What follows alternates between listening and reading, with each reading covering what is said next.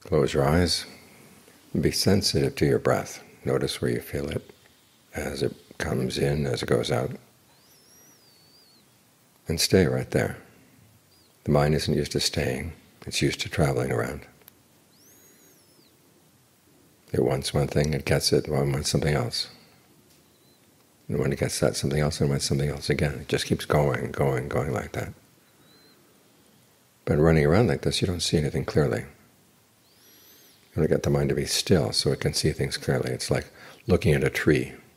If you run past the tree and then someone asks you, how many squirrels were in the tree, how many birds, what kind of leaves, what kind of tree was it? You usually can't say because it's just a blur. But if you stand still and watch, you can see clearly what's going on in the tree, how many animals there are, how healthy the tree is. And then you're in a position to make some changes, because the meditation isn't just about accepting whatever comes up. The mind has skillful potentials and unskillful potentials, and you want to be able to recognize them. But to recognize them first, you've got to get the mind still. Then you can see when a thought comes up, when an emotion comes up, where is it coming from? Coming from a good part of the mind or a not-so-good part of the mind?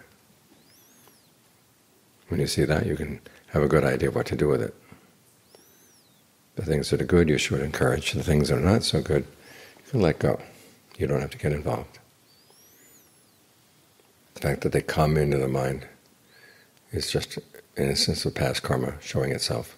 But what you do with it, that's what makes a difference. So you want to be in a position so you can see clearly what are the skillful things to do with what comes up in your mind.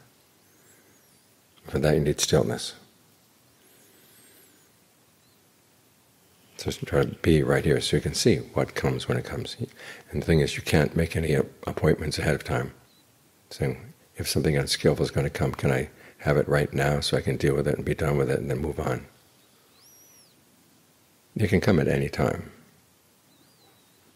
The same with skillful qualities, the ones you want to develop. They can come at any time as well, so you have to be prepared, you have to be watchful. So be still but alert. And be patient. Sometimes it takes time for the mind to show its potentials, but you want to be ready for whatever comes.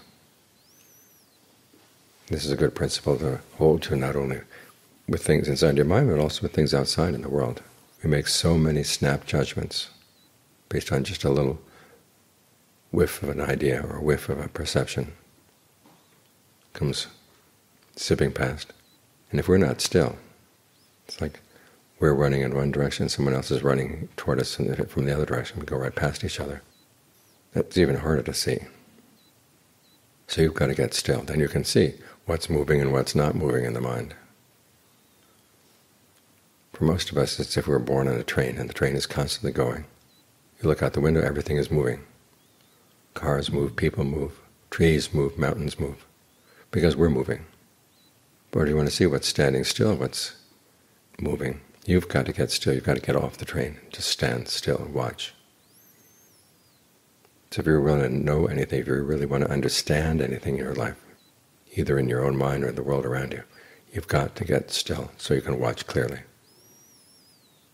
Without that stillness, no matter how many amazing ideas you may have, they're all built on very little, slim evidence. So give yourself solid evidence so you can have good ideas that really are useful.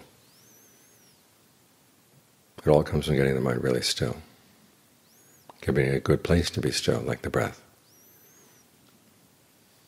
So take care of your breath. Make the breath comfortable so it's a good place to be.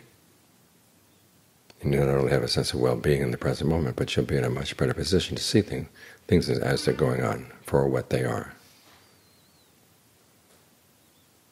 And then you can do something about them.